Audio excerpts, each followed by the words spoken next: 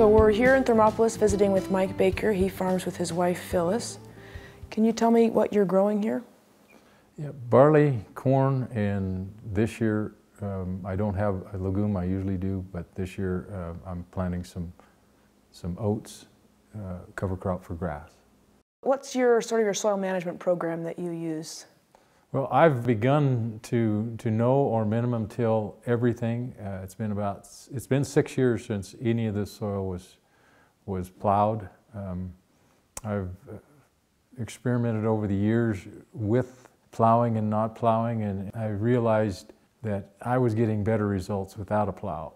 No-till as much as I can, but I've found that with some of the row crops, especially beans, that's impossible. What motivated you to make that change? Number one, frugality. But number two, and probably at least as important as trying to save on input costs, was the observation that under the fence rows and along the edges of the field were more productive naturally than I could get out in the field where I was working it. It was a light bulb going off. And then the observation of going into the field, especially in the springtime, and brushing the surface trash back and observing the quality, the tilt, the texture of the soil was something that I could never get after tillage. It's not as easy as just saying, okay, I'm going to do this. There's a learning curve that's significant and continues. Did it require some equipment adaptations then in purchasing some new equipment to get started with this? A minor new equipment. I discovered that most of the equipment we were using, if used differently, would work well. Other than that, I bought a strip till machine. That did not work terribly well because we don't have the ability to plant right back into the strip, and I didn't have and don't have the ability to strip till and plant at the same time. I'd like to get to the time and place where I can, without even a strip till, plant no-till corn, and I know it can be done. I'm not there yet. Are you soil testing? I'm not. Okay. I'm using my experience, and I don't know that I'm not being penny wise and pound foolish in saving that money. The times I have soil tested, the recommendations were not achievable in my opinion, and it's been long enough ago that I don't know that new recommendations wouldn't be better.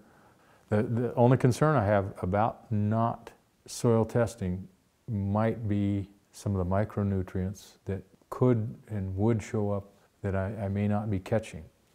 Did you put any fertilizer on in the fall with your cover crop? I did. About 30 pounds of nitrate is all. And then water? I did water, but we had enough natural moisture this last fall. Very unusual fall. Have you noticed your fertilizer needs have changed? Yes and no. Depends on the crops. It crosses my mind that the barley nitrates are being pushed below the ability of the roots to capture it, and the corn roots are going deep enough that they're pulling it back up. So your corn yields are up, your barley yields are down, but your barley inputs are significantly down as well. All my inputs are down, but barley particularly, we're no-tilling the barley completely. There is a concern that I'm learning to deal with by timing and, if necessary, by mechanical means, and that is fertilizer. Fertilizer applications in a no-till situation is not an automatic, you just do it the way you used to do it. I have an old grain drill, and I literally have converted it over to where I plant my fertilizer before I plant my barley.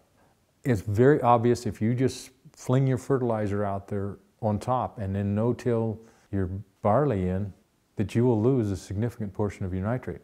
You will lose it. As your structure in your soil is starting to change and the water's starting to move through your soil differently, are you changing your irrigation practices?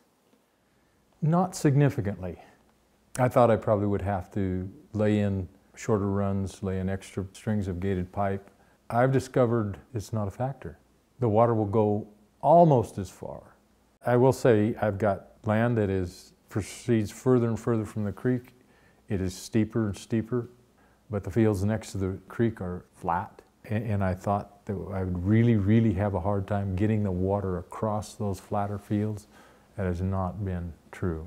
You can create a ridge and plant into that ridge at least 2, if not 3 years without ever having significant problems with irrigation, with flood irrigation. And I've learned that if you leave significant stubble standing or holding that surface trash from moving, you can water underneath of it, and the surface trash will rise and then settle when the water goes away and never move the 2 or 3 or 4 feet. That's typically a problem with flood irrigation. If it's cut loose and doesn't have any roots or anything to hold it in place, it will move and jam, and then you create a real problem for yourself.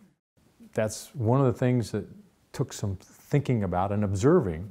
That was a aha moment for me. Have you noticed any difference in your weed management as you've shifted over to less tillage? Definitely. There are weeds that the average person never has a problem with. Scouring rush is a concern. Cheatgrass in the middle of fields, yes. Where we're positioned, where we're surrounded by 33,000 acres of BLM on the back side of us, 3,300 acres of BLM on the front side of us, and that seed blows, is carried in with the cattle, with the deer, anything that moves. I will say the perennial weeds, which I thought would be the most significant problem, have not been as much. The weed pressure is not enough to slow you down, but how are you managing for that? The thing that I am still learning the most about is how to handle the weeds in a no-till situation, and particularly as I've added cover crops in the fall. When everybody's out there in the spring just tilling the way out of their land, I'm out spraying. So are you grazing some of your fields as well? I have been running cows, wintering cows, for at least 25 years. You need winter grazing to take some of that stubble and convert it into usable tilth in the soil. Otherwise, the surface trash is almost prohibitive. So when you have your cows out on some of those fields in the winter, do you have a notice that you get your soil more compacted in the spring? No. The real heavy cow pressure on the place has always been when the ground's frozen anyway.